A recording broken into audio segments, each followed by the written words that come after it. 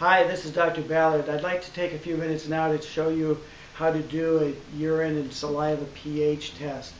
This is a very useful test to do. It's simple, it's inexpensive, and it helps you monitor the condition of your body. I don't use it as a diagnosis. I think that people are misguided to think that they can diagnose cancer and things like that with pH. On the other hand, there's a lot of research done, particularly in Europe, on urine and saliva pH as being a way to monitor the alkalinity and the acidity of the body, which in turn is reflective of the amount of stress going on, particularly inflammation in the body. So we know, for instance, that people who are losing a lot of bones to osteoporosis actually often have very highly acidic urines. And what's happening is that the body is trying to steal the calcium from the bones in order to alkalize the body. So if you are already alkaline, you're less likely to be stealing the calcium and demineralizing the bone. So the way this test is done, it's a first morning urine. So what you want to do is when you wake up for the day, you want to have this already prepared in your bathroom.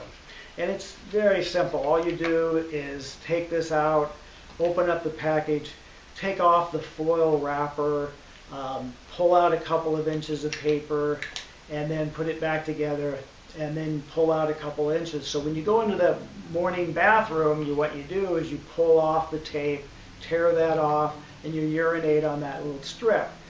It's going to turn color. Each color is associated with a number, and that's the number you want to record. Then you throw that little strip away, pull out another one of a couple inches, and spit on that. Or if you want to be dainty, you can salivate in a spoon and dip your paper in the spoon and the saliva.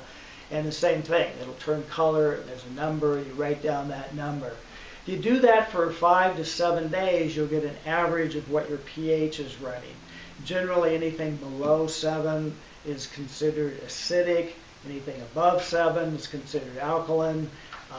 Depending on how far below that medium line it is, indicates that you're running acidic or very acidic or extremely acidic, and there are therapies that can correct that. Now, what you want to avoid when you start to correct pHs is any kind of alkalizing water or alkalizing mineral or anything like that.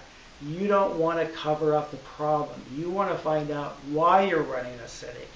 Do you have too many toxins? Are you not digesting well? Do you have too much stress in your life? Are you eating a very acidic diet? There's lots of reasons for a person to be running acidic, and that's what you want to get at.